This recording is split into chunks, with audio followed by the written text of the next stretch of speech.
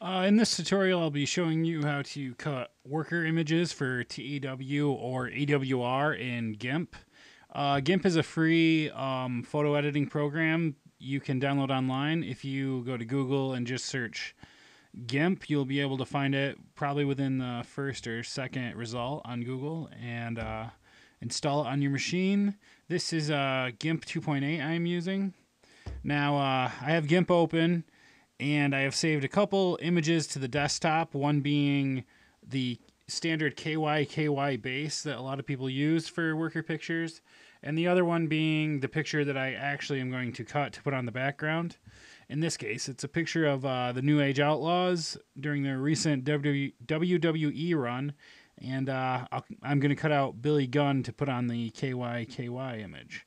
So you have GIMP opened up, and we're going to go to File, Open, and select the two images you need and hit Open. And here they are. Now, for KY, it's a black and white image, and a lot of times when you save it online, it changes the mode to grayscale. What that does is makes everything black and white. So we're going to want to fix this before we actually cut our image. So go over to the background and go to Image and then Mode. And then, as you can see, the little circle is next to grayscale. We're going to want to click RGB. And we should be set there for now.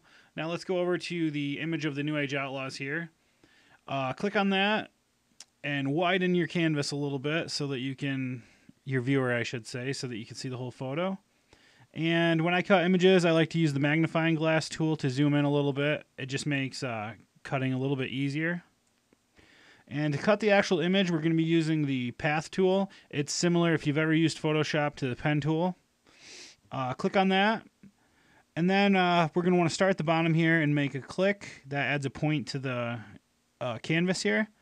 And then your second click, you're going to want a little further than that. And when you make the click, hold in the left button on your mouse.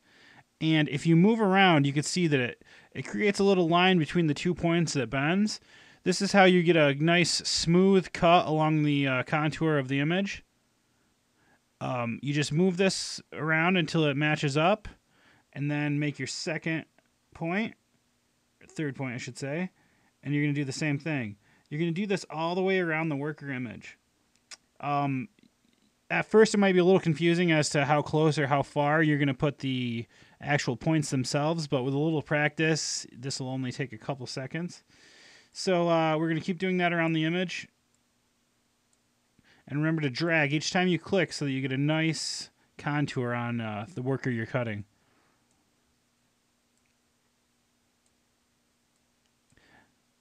Now, when it comes to hair, there's like always a few stray strands that shows the background. It's a real pain in the ass when you cut. So what I usually do to get around that is I stay as close as possible to the line where the hair is the thickest. And whatever's outside on this side here, just don't even worry about it.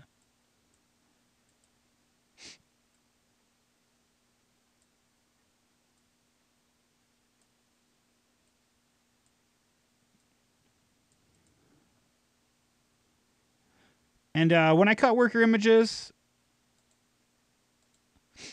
I usually stay pretty close to shoulder area and up. So where these guys' hands crossing here, it's really not a big deal. You could actually be pretty haphazard with your points and just cut around it like that. And then down here, it really doesn't matter. So we're just going to click and then meet the points here. Now, once you've done that, right click inside of the image where you want to cut out, right click on that and go to select and then select from path. Now that makes this all dotted and active. Now go to edit and copy and bring this down here. We're going to go over to the actual background now and widen your viewer a little bit. Now go to edit and paste. All right, from there, we're going to go over to the Move tool and square them up here. Now, this is actually about perfect as to where I usually cut my pictures, but let's say it wasn't. You could use the Scale tool over here, click on the image, And if you click in the right or top left, I mean, hold Shift and Control and then drag. You could drag the image to scale any size you want it. And once you've done that and you got everything set to where you think it's good, go back to the Move tool, square them up here. I usually cut off about the top of the head and put them right there. All right, now go over here into your viewer of the layers. And you can see the layer that Billy Gunn's on. It says floating selection pasted layer. You're gonna right click on that and go over to to new layer. Now the image is on its own separate layer away from the background.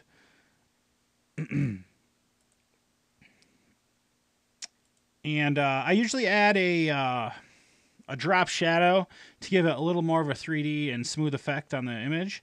So from there, just go to Filters, Light and Shadow, and Drop Shadow. Now make sure you don't have Allow Resizing clicked. Make sure it's empty, because if not, it messes up the size of the image itself, and we don't want that.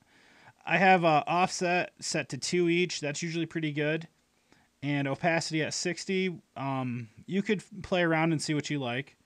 But these are pretty good for me, and the background and the color of the actual shadow itself is black. We're going to hit OK. And as you can see, there's a little bit of a shadow on the image now. So from there, I usually go over to my layer viewer again, right click, and go to flatten image.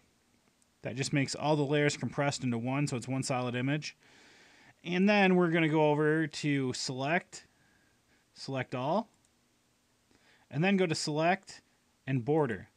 I usually put a 2 pixel border on my images. Gives it a nice thick border. You could do 1, you could do 3. You don't even have to do a border at all. But if you do want to, let's say we're going with a 2 here. Hit OK.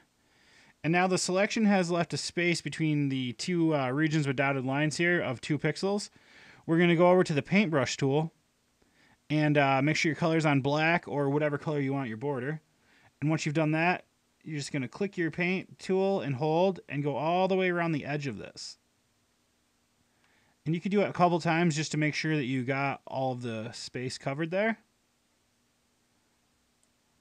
And now go to select none again. And as you can see, there's a nice black border around the image.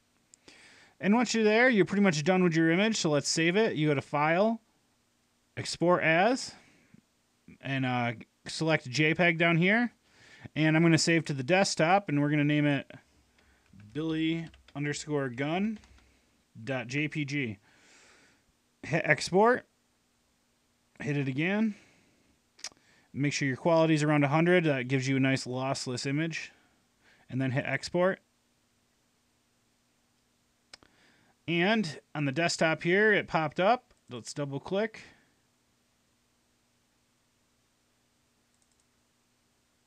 And there's your worker image, and that's all there is to it.